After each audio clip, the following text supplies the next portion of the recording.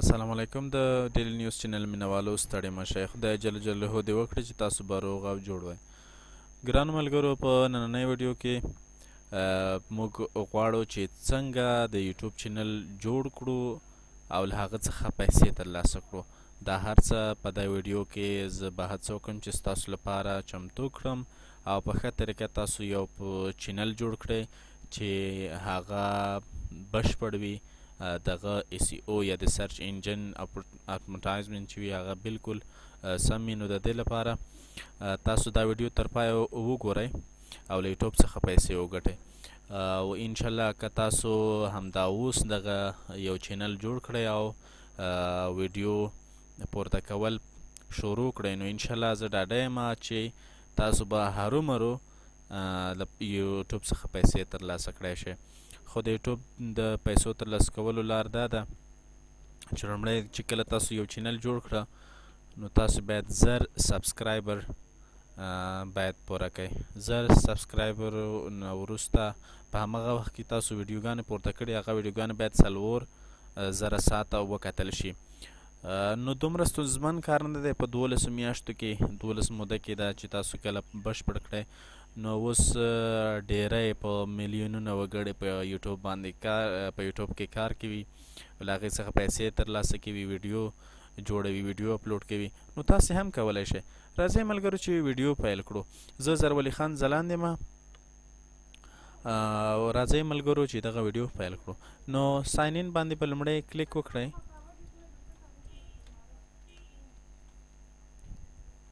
کله چې په ساین ان باندې کلیک وکړه تاسو ته به یوه نوي پاڼه پرانیستل شي خو تر دې مخکې تاسو یو برېښنالیک ته اړتیا لرئ ما خو برېښنالیک جوړ کړی دی نو که تاسې هم غواړئ چې برېښنالیک جوړ کړئ یا مو برېښنالیک نه وي زده نو برېښنالیک ډېر اسان بیا هم تاسو ته پته نه وي نو همدا اوس په آی بټن باندې کلیک وکړئ هلته یوه ویډیو ده دا وګورئ او آی بټن چې مو کېکاږه همغه ویډیو مو چې ولیدله تاسو به تاسو ته به د جیمیل یا د برېښنالیک جوړولو طریقه راشي تاسو هغه ویډیو هم وګورئ چې څنګه برېښنالیک جوړ کړئ د دې مخکې برېښنالیک اړین دی نو ما خپل برېښنالیک یا جیمیل ورکړه او پاسورډ مې هم داخل کړ او اوس غواړم چې نیکسټ به ووهئ پاسورډ کې ستونزه ده پاسورډ مې غلط والی و نو دا دی تاسو ته به یوه بله کړکۍ را پرانیستل شي نو اوس موږ یوټیوب ته ساین ان شو نو دا زموږ چینل دی ملګرو دا هم سبسکرایب کول یې مه هېروئ دلته تاسو نور په زړه پورې ویډیوګانې کتلی شئ راځو دلته به تاسو په دغه د برېښنالیک کوم دغه نښه چې دا په ستاسو نوم دی په دغه باندې به کلیک وکړئ او بیا به لاړ شئ کریټ ا چینل باندې به کلیک وکړئ کریټ ا چینل یو چینل جوړ کړئ دغه باندې مې چې کله کلیک وکړه نو تاسو ته به یوه داسې پاڼه را پرانیستل شي نو دلته به تاسو ګیټ سټارټډ باندې کلیک وکړئ نو اوس تاسو ته وایي چې تاسو په خپل نوم باندې جوړولی شئ او که یو بل نوم یو نیم کاسټم خپلې خوښې سره او یا همغه نوم چې دلته د برېښنالیک کې مو ورکړی په همغه نوم موږ ورته وایو چې کاسټم باندې دې جوړ شي نو زه اوس غواړم چې په کسټم یعنې په د برېښنالیک نوم د نه په خپلې خوښې باندې یو نوم ورته ټاکم نو سلیکټ دې باندې کلیک کوم هر کومه چې په دې باندې کلیک وکړو نو دلته به تاسو ته یوه نوې داسې یوه پاڼه را پرانیستل شي په دغه ځای کې تاسو وایئ کریټ یور چینل نیم نو دلته به خپل نوم دننه کوئ او دغه نوم چې دی باید دا تر 100 تورو زیات نه وي زه خپل نوم دلته لیکم نو ما دا نوم ورته ولیکلو او دې وروسته به دغه چیک مارک د دې معنا نه دی وایي I understand that I am creating a new Google accounts with its own settings including YouTube search in watch history. وای زه د دې سره موافق یم رایم چې زه یو نوی ګوګل چینل جوړوم او د سیټینګ سره چې په هغې کې به د یوټیوب سرچ او کتلو تاریخ شامل وي. نو کریټ باندې به کلیک کړم چې دا چیک مارک وکړه، بیا په کریټ باندې کلیک وکړئ.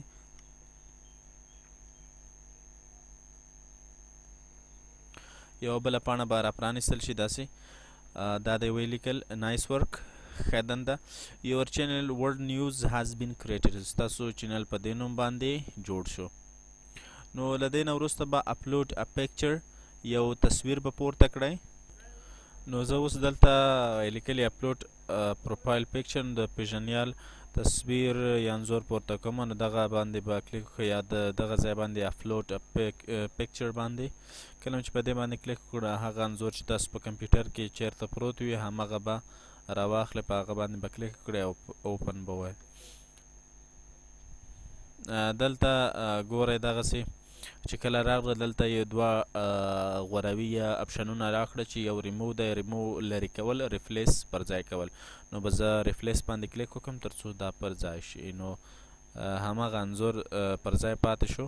او له دې وروسته راځم ټیل ویورس اباوټ یور چینل. نو خپلو لیدونکو ته ستاسو د چینل په اړه ووایئ. نو دلته به تاسو یو لنډ وضاحت چینل ډسکریپشن ورکړئ، روښنایي به پرې واچوئ چې څنګه ډول ستاسو چینل دی، په کومو برخو کې څه ډول خبرونه چې هر اړوند ستاسو چینل وي نو تاسو کولی شئ چې هغه جوړ کړئ. نو چې کومه برخه کې تاسو لومړی باید خپل ځان ته وګورئ چې تاسو په کومه برخه کې وړتیا لرئ، د همغې برخې سره سم تاسو باید چینل جوړ کړئ. نو دغه باندې دلته به یو لنډ ډسکریپشن یا وضاحت ولیکئ.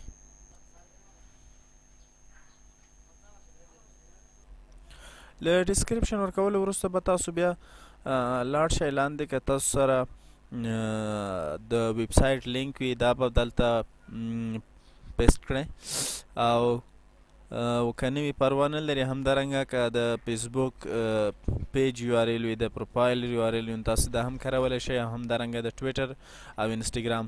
له دې نه وروسته بیا سیف ان کنټینیو باندې به کلیک وکړئ.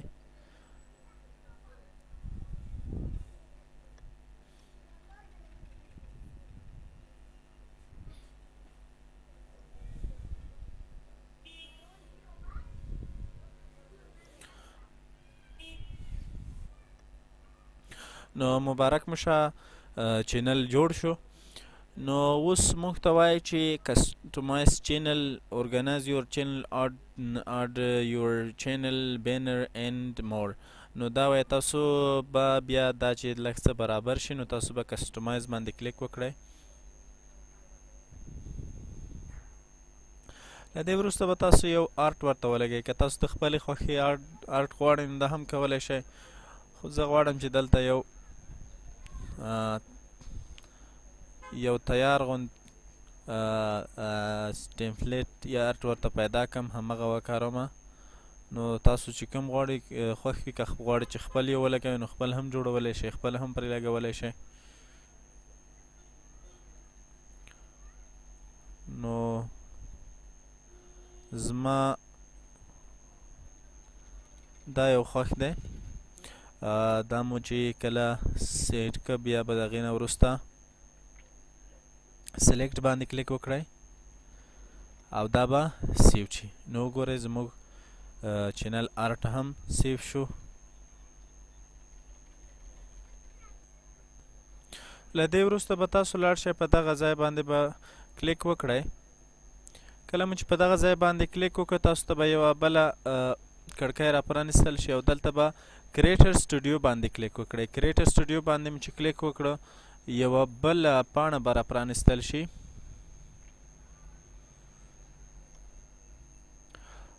نو دلته وایي ایکسپلور د نیو یوټیوب سټوډیو. نو ګاټ اټ دا به ووایئ. او اوس تاسو کولی شئ چې نوي ویډیو نو تاسو له دغه ځایه کولی شئ چې خپله ویډیو اپلوډ کړئ. خو تر هر څه مخکې موږ ځینې نور سیټینګونه دا کوو لومړی سر کې. نو تاسو به لومړی لاړ شئ په سیټینګس باندې به کلیک وکړئ، غواړو چې موږ خپل چینل ویریفای کړو. سیټینګس نه وروسته به تاسو بیا راشئ په چینل باندې به کلیک وکړئ او د چینل نه وروسته به تاسو بیا په اډوانس سیټینګ باندې کلیک وکړئ او د دې نه وروسته بیا سټیټس ان فیوچر باندې کلیک وکړئ. یوه بله پاڼه به پرانیستل شي، لږ انتظار به ورته وکړئ. نو په لومړي سر کې چې اړینه ده زموږ غواړو چې خپل چینل ویریفای کړو. دلته ډېر داسې ایډیشنل دغه کسټم تمنل دا تر اوسه په څو پورې چې ویریفای نه وي نه اویلیبل کېږي. نو دا چې دغو الیګیبل کولو لپاره موږ په ویریفای باندې کلیک کوو. چې کله مو په ویریفای باندې کلیک وکړئ یوه بله پاڼه را پرانیستل کېږي. نو دلته به تاسو ویریفیکیشن کوډ به وټاکئ.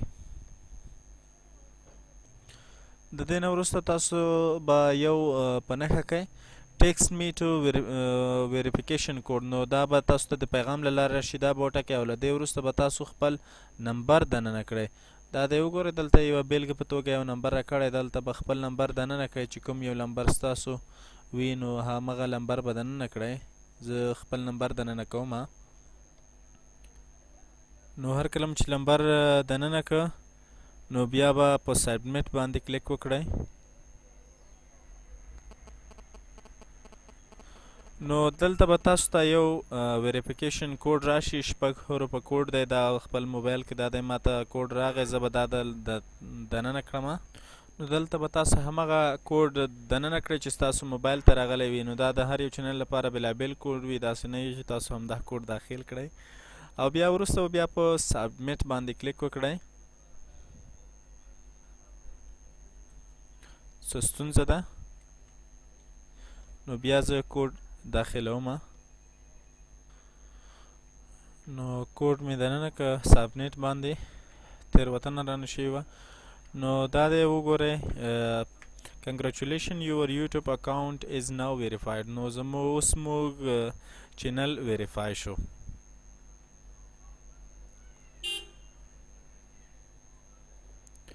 نو اوس موږ کولی شو چې اوږده ویډیو هم پورته کړو او دغه ایکسټرنل تمنیل دا نور هم اویلیبل شو. خو یو اړین شی چې تر اوسه پورې لا انلیګیبل دی او الیګیبل شوی نه دی نو هغه مونیټایزیشن دی. مونیټایزیشن ډېر اړین دی او د دې له لارې موږ پیسې ترلاسه کوو. نو د دې لپاره به موږ چوز یور کنټري لوکیشن نو دغه باندې به کلیک وکړو او هیواد به وټاکو. چون په افغانستان کې کار نه کوي نو موږ دا بدلوو او یو بل هیواد ټاکو. نو یو بل هیواد ټاکو دلته. خو زما له نظره کاناډا به غوره وي ځکه چې کاناډا هیواد دوی د مونیټایزیشن اپروول ډېر زر ورکوي. نو کاناډا پیدا کوم. دغه د کاناډا به وټاکئ. له دې وروسته یو ډېر اړین شی چې ده هغه چینل کیورډز دي. نو د چینل کیورډز ستاسو د پلټون کې د سرچ انجن کې نو د اپټیمیزم یا د ویډیو د رینکینګ لپاره یا ستاسو چینل په راتلو کې ډېره مرسته کوي.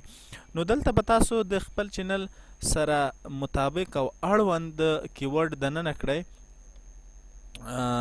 او چې هغه مو دننه کړه نو بیا به تاسو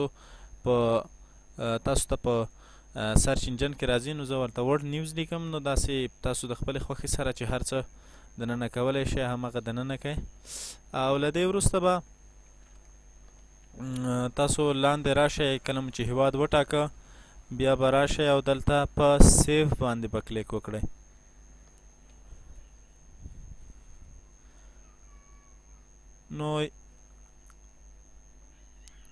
نو دا دی وګورئ وایي یور چینجز سیو. یو ځل بیا ریټرن یوټیوب سټوډیو ته ورګرځم او هلته ګورم چې زموږ مونیټایزیشن څنګه الیګیبل شوی دی که نه.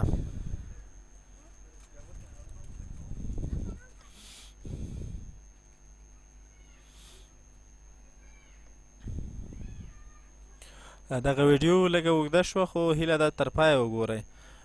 دا اړینه ده چې تاسو سم ځانونه پرې پوه کړئ او تاسو ته بیا ستونزه نه وي. زموږ ډېری ملګري داسې کارونه کوي چې کوم کارونه چې لومړی کېږي هغه پښتانه ملګري وروسته کوي او ځینې چې وړاندې کوي هغه وړاندې نه کوي نو سرچپی کوي. نو زه دا د یو ګوره زموږ مونټایزیشن ګروډ چې کله زموږ دا پوره شي دا به بشپړ شي. خو یو ځل بیا راځو چې هلته چینل کې سټیټس وګورو چې لیږل شوی دی که نه. نو لاندې راځم سټیټس ان فیوچرز باندې کلیک کوم او دا دی وګورئ اوس انیبل راغلی دی. نو دا دی نوټیفای می وین ما ایم الیګیبل. نو دې باندې به کلیک وکړئ نو دا به تاسو ته بیا خبر درکړي. دا دی وګورئ وی ویل سینډ یو آن ایمیل وین یو ور الیګیبل ټو اپلای. نو کله چې تاسو ته اپلای ورشئ تاسو ته به یو برېښنالیک هم راشي خو تاسو خپله وګورئ او بیا ورته اپلای وکړئ. که تاسو غواړئ چې څنګه اپلای کړئ هر کله نو تاسو کولی شئ چې ماته د دې طریقه مو نه وي زده نو تاسو په کمنټ کې هم راته ویلی شئ. نو په هغې باندې به هم زه بیا بله ویډیو درته جوړه کړم. نو دا هغه اړین کارونه و چې ترسره شوه.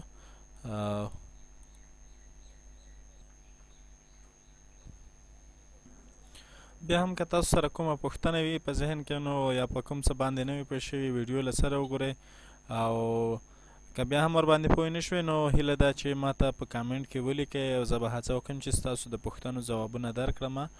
او که تاسو غواړئ چې په دې ټولو شیانو باندې پوه شئ نو موږ ته په کامنټ کې ولیکئ. زه به په هر څه باندې دغه باندې پرله پسې دا لړۍ جوړه کړم چې څنګه دغه یوټیوب سټوډیو کاریږي. او د نو له دې وروسته تاسو خپل چینل جوړ کړئ او ویډیوګانې اپلوډ کړئ او انشاءالله چې ډېر ژر به ستاسو چینل دغه ټاکلی موده هم پوره کړي او دغه واچ ټایم به هم بشپړ شي. نو تاسو ته د پاک الله څخه غواړم چې تاسو په یوټیوب کې بریالي راوځئ او یو ډېر لوړ شهرت او عزت ترلاسه کړئ. تر بلې ویډیو چې زه زر ولي خان ځلاند راځم ماته اجازه راکړئ. ښه وختونه او ښې چارې.